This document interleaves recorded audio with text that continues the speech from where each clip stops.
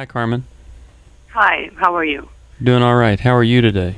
So glad to finally get in touch with you people. I have an issue. It's big. I'm praying to the Lord to help me to make it concise, to get my point across to you. Okay. I've been divorced now for 3 years, my second divorce. I've been a Christian for 25 years, and I never dreamed that I would have 2 divorces.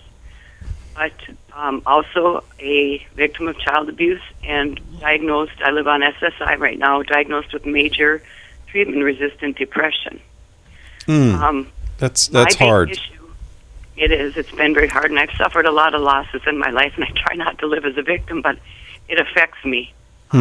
Sure. Okay. My question is, I've been divorced from my husband for 3 years, and I cannot seem to let go of him. We divorced on grounds of financial and emotional abuse. He had a terrible problem with lust. I found many things out about him. How long were you married to him? About 10 years. 10 years. Okay. And the pornography started really early in the relationship. And like I said, about the handful of devastating things that I found out, I assume there were many more things that I didn't find out. He still suffers with lust, and he asks me to pray for him. But I miss him. I love him, and I'm very hung up on the fact that I vowed to be with him in good times and in bad, for better or for worse. Yeah. And you were just talking about heart attacks. He suffered a major heart attack. He lost half of his heart. And he's older than I am. I just live in fear that I will regret the way I did regret my first divorce. And it's keeping me stuck. I have a new relationship forming with a very good man who's just much more compatible to me. But it's getting in the way that I really can't. Okay. So the question for us is what? Is it okay? How can I feel God's permission to let this man go that I actually did divorce, when I actually still really care for him and love him, care about his life? But the new man in my life, of course, doesn't want him to have anything to do with me, any place. Sure. There's grandchildren involved and stuff. Okay. But Carmen, do you know that as long as you hold on to him, your heart's divided? Yes. Yeah. Oftentimes, victims of abuse have a lot of stuff they struggle with, and one of the things is a belief that I can't trust anyone. And so it's part of what keeps them distant in relationships. And for him to be struggling with financial abuse, emotional abuse, pornography, sex addiction, you were saying he had a heart attack and he lost half his heart. And I thought, he never gave her his whole heart.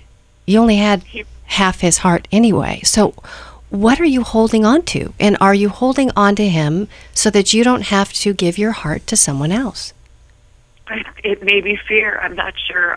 Yes, and if I went down the list, I don't want to talk bad about him, but everybody I ever explain it to, it's very clear to them that I should have divorced him and to let him go. But there's a fondness.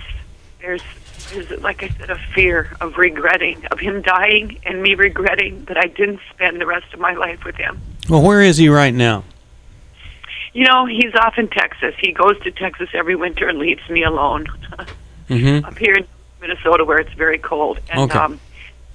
So how far did his lust problem and sexual addiction go? How far did he take that? Well, the last thing that I found was just horrendous. I found cross-dressing clothes. And he did something I've never found out about. I was actually put in the Mayo Clinic for my depression about a year ago. And while I was in there, he did something terrible. When I got out, the ride home was silent. He fell to his knees when we got in the door and cried and said he did something atrocious and terrible. And he's never confessed to me what that was. Okay. But obviously it was something sexual and something very terrible. And like I said, everybody else seems to just say move on and get rid of him. I forgive him. I can only remember the good things. Yeah. Carmen, one of the things that's true about people who are victimized and have histories of victimization, or who are put in situations where they're being held hostage or they've been kidnapped or they're being victimized, is they develop a bond with the person with whom they have been abducted. And so part of bonding with a perpetrator is a part of what we naturally do as human beings. It's very common. But, you know, I have an unusual thought in my mind, and that is, you know, maybe mutual healing could occur if you got into the right circumstances where he could heal and you could heal. Because one of the things that's really, I talk to a lot of people, Carmen, and I can tell you really still care for this guy. I can hear it in your voice. And maybe you need to have some closure with him to say, you know, I still deeply care for you. Would you like to embark upon a journey of mutual growth in the Lord, and a place where we could set apart time to embark upon couples counseling? You could get involved in sexual addiction counseling, Every Man's Battle weekend, and we can help support each other and determine if we could ever get back together again. Maybe you need to create that, Carmen, in order to create the closure you need to move on. Because I can tell you love him. Now, you will have lost nothing by extending yourself to him because you're already invested in him. So to ask him some questions might be worth it to allow yourself to have some closure. Now, that's my unusual take on this situation. And I don't know what Steve and Sherry think, but it's an idea, okay? Because I hear that you really love this guy.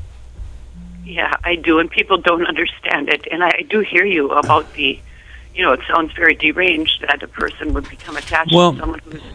Well, we all have a little bit of deranged inside of us. We're fallen, broken creatures. We all do these kinds of things. Steve, what were you going to say? I was going to say that a person with resistant depression, the worst place you could live would be in limbo.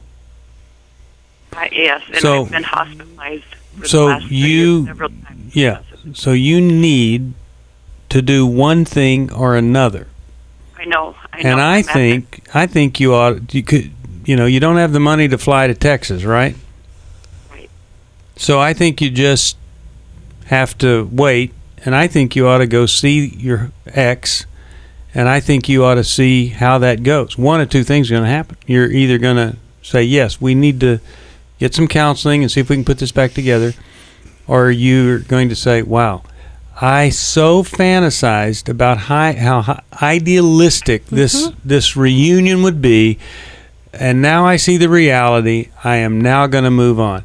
But you tell the person that you're dating, we need to take a little break because I need to tie up the loose ends, because it's not fair to you or me to go forward with this much loose end tied up, and see if he'll understand that. I hope he does. With this much loose end not tied up, I meant. Yeah. You know, Sherry. I mean, my bells and whistles are going off. Well, Sherry, I was going to ask you a question, because sometimes what victims do is they'll tolerate the intolerable, and they'll hang to the good moments and tolerate massive levels of abuse. They do. And they'll just hang on the good moments. So what are your thoughts on that as a counterweight here? Well, we do that. We do, because we idealize that person. We may feel like inside, if they would just pick me, then if they would just come back to me, then I could be healed. Maybe then I would be important. Maybe then I'd be worth it for someone to fight for. I mean, there's such an idealized place that I'm hearing in you, Carmen, and I'm so fighting for your heart.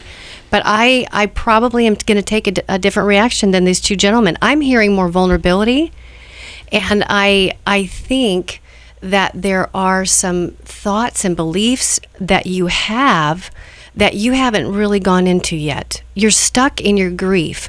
But I think one of your greatest fears is, I don't want to be alone. You're right, Sherry. I think I relate more to what you said. I feel like what Mylon said, I admire it, but it just seems like taking a step back. Yeah. A new relationship, we are much more compatible as far as personality, as far as him being more noble, and as far as a husband, the ideal that I was raised with as a child. And as far as God's standards, he's much more of a godly man. I don't see my first husband changing. I agree with you. He may, but it is a long shot. And for you to get closer towards grieving and letting go, I think the further that you move forward with this new gentleman, it's going to feel scarier to move towards him. And it might feel safer to go back. Kind of, you know, to want to go back to Egypt, you know, the leeks, and I want to go back and eat all that stuff I used to eat, and I don't like wandering in the wilderness. Kind of like Steve talked about, the worst place you can be is in limbo, and you have been wandering for 3 years. Well, and then my faith tells me, like the Bible, and maybe it's religion, that I should give up my life for a friend, that if I just give up, you know, do what he wants, live his life on the road, and submit to his ways, which are very nonconformist ways, that God would somehow bless me for staying with him. But that's that's what victims choose to see in the scriptures, all the scriptures that say lose yourself. Yeah. Right. And so they tend to selectively read the scriptures and find the ones that identify with that tendency to put up with too much. And as I said earlier, to tolerate the intolerable.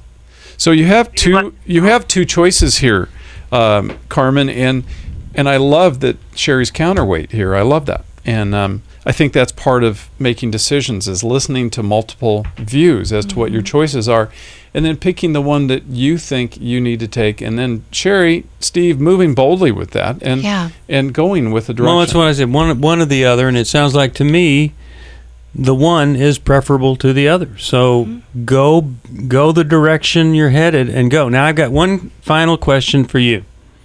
Okay. Tell me about your exercise life. My exercise life is almost non-existent here, and it's very cold outside. And makes me resistant to being outside at all in the winter. Okay. I've heard you talk about that before, and I cannot imagine someone not telling a person that is resistant to treatment, who has severe depression, to save every penny you can save and get a treadmill. I've got something in the basement that I need to drag up here, and you know, the depression, I had a brain aneurysm this past summer, and the depression since then somehow has lifted. Well, that's interesting, and that happens that's sometimes. a factor. I see my mortality a lot more clearly after this aneurysm, and that's why I feel so pressured to make the right decision with relationships. Yeah. Okay. Well, have we helped you? Yes, you have. All right. You kind of gave me both sides of the way I think about it. I'm still kind of in the middle, but maybe Henry's book, Necessary Endings, might be helpful for you to begin to see what God wants to build in 2012 and maybe wants to redeem. I'm going to send that to you, and I hope that will be helpful to you.